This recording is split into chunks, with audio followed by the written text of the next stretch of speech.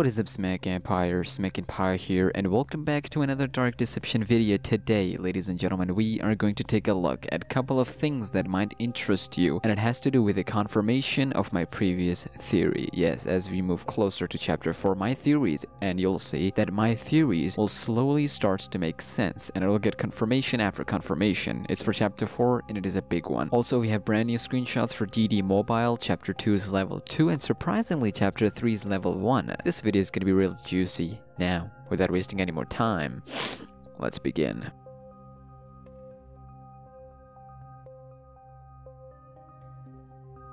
Of course, we're gonna start with the DD Mobile so we can have as much time as possible for the big chapter 4 theory. Now, I know this might not everyone's cup of tea, however, it is for some of us. DD Mobile was delayed from December 2019 last year, by the way, to January 2020, which if you're still hungover from End of the World Party, Life is Strange reference, to New Year's Eve, Batman Arkham Origins reference, we are in January 2020, so expect a release date anytime next week or week after that. Vincent Livings, the executive director for this game, posted some brand new screenshots relating to Dark Deception Mobile port and how it would look. And trust me when I say this, it has outdone the previous ones. On Twitter, he said, quote, "More DD Mobile pics with not one, not two, but 3 images. In-game, by the way, this is how it would look like when you start playing it on your phone. Screenshots of Dark Deception running clean and juicy on phone. The first one is from Chapter 2's second level, Manor to be exact. We've had Chapter 2 screenshots, but it wasn't explicit Manor look. Now it is. In the first image, you can see a couple of brand new changes. Firstly, the Manor looks awesome in this. They're still blowing my mind about how they're porting this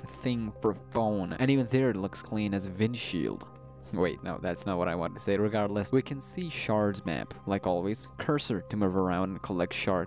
Basic stuff, settings icon, necessary, but then you have this, power section. Now the last time when we talked about powers for phone, we came to the conclusion that Vince said no more powers, because it would make it easier to port for mobile, hence it is cheap, could be a joke. But you have this thing right beside the power section. What does it imply? What does it do? We'll come to that in just a second. Then we have this screenshot, and oh boy, this beats the first one. Look at this. Firstly, why does this painting have to represent this manner? I get it. There's a history, but I don't like you. Get out of my face. You too, middle painting. Now, apart from 2 candles not being lit up, this is looking very nice. I said looking, not the other word. God dang it. Anyways, I always hated this level, not because it is bad or anything. It is hard as freak, and I'm more than sure it's gonna be even harder for mobile players as well. But guess what? I'll beat them. I'll beat them once. I'll beat them twice, and I'll beat them in any device that they can represent themselves. You wanna know why? Because I'm SmackNPie. Wow. I need to start rapping. Hold up. Lastly, we have the screenshot of them all, the best one, and that is Ducky's Stranger Sewers. Now, this one, ladies and gentlemen, takes the cake. All pastries, heck, the whole shop, all of that good stuff. Why? Because this is the good stuff. We have 3 duckies, and we have the quack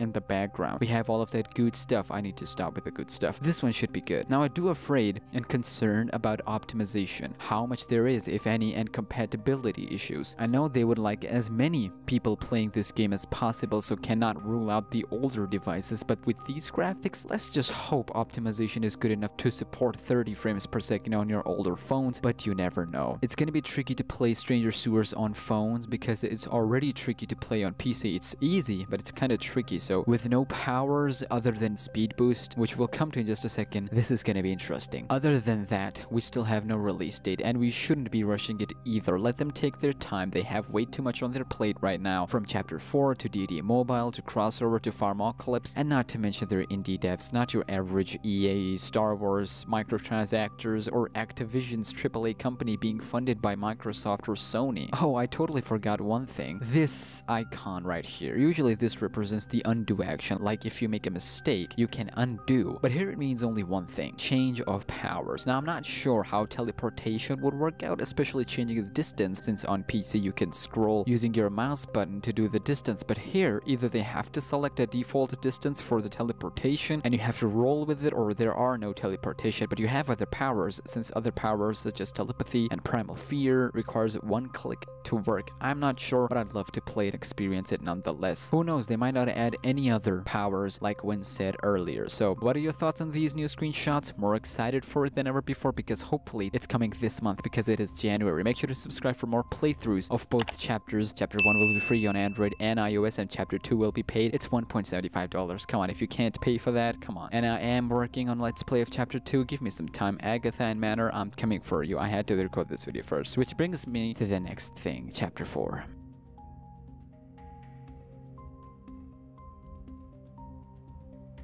Now, so far, this game has received praises from all departments, especially its innovative gameplay. Well, okay, maybe not that innovative, but it is different. It's like 3D Pac-Man horror game. Then the story element was a bit weak in Chapter 1. It picked up in Chapter 2, and then went to roof by Chapter 3, and it's almost unnecessary for story to work in Chapter 4 because it's now just as much important as gameplay for this game. I love this game for a lot of reasons. Mainly both gameplay and story work together hand in hand. That's how I dictate if I love a specific game, or it's gonna be one of those, you know, the other way around. Now you might be wondering, what does that has to do anything with Chapter 4's new take? Question mark. Well, it's because just when we thought all OSTs are done, Glowstick Entertainment was like, psych, there's more. Just recently, they uploaded a brand new OST on their YouTube channel, which was available a day prior to all the members from their membership program. You know, they get stuff a bit early than the rest of the people. It doesn't mean they're excluded or exclusive. They just get reward for going extra mile to support the devs a bit earlier than the rest of us. We all support them, you know what I'm talking about. Anyways, the funny part about this new OST is that it is for Chapter 4. However, it is not Nurses or Joy Joy Gang or even the Mama Bear. Its cover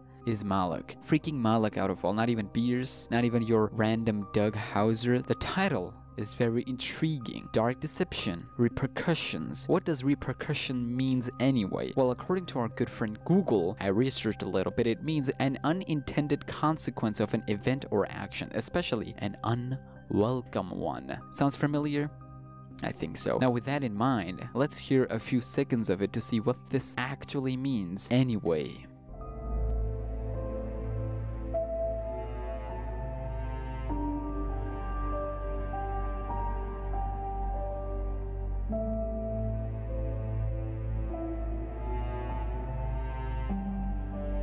Okay, so this ain't no chasing theme. That's not any boss theme. That's not even a monster's introduction theme. Sad violin and piano. That doesn't represent any of that good monster stuff. No, it doesn't. Why do I feel like I'm saying this good stuff all the time is gonna become something in the future anyways? In order to understand, we have to go back all the way to Chapter 3. Well, that wasn't all the way back, but it's been a hot minute since Chapter 3. In Chapter 3, we learned a ton about the story, starting from Doug's daughter Tammy Hauser and the Stranger Sewer's secret note, to the wall paintings, to Doug's wife, which I refer to as Christine Drazy. We might as well use that name since it's not even in use anymore, so who cares? And Crazy Carnival's secret notes, which was Time Was Up. But we can go even more back to Chapter 2, where we learned the first time how it all ended. A mother and a daughter died in a car accident, whilst a man looking vaguely at them as they sink deep into the realm of darkness of pure eternal death.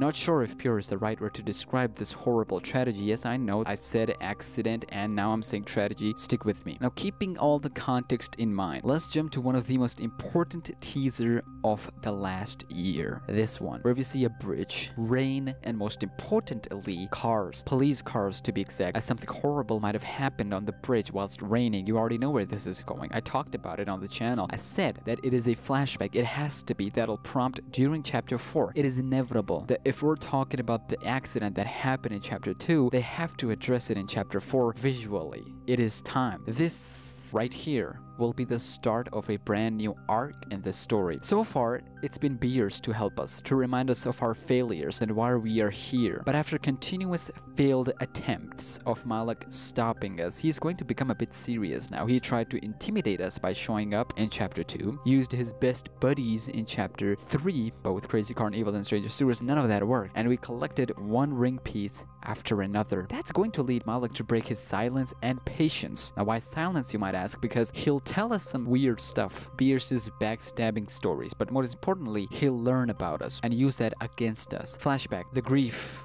if any, for Doug against him. This OST will be used during that flashback as one of his tactics. That is why his face is on the cover of this random OST, hence the title Repercussions is in there, because the accident, like I explained the word repercussions definition, because the accident was kind of an unintended consequence of his actions, Doug's actions to be exact, not just to any random people. Those were his family. And to top that, he'll feel that again the same night, the night that changed everything for him, the night that started the trail to come to this ballroom to meet Beers, and whether it is his guilt of doing such things that Malak will use against him, or the fact that he's still got a chance that Doug will use against that flashback to snap out of that and continue to do whatever he is doing. We are in very interesting and very intriguing part of the story.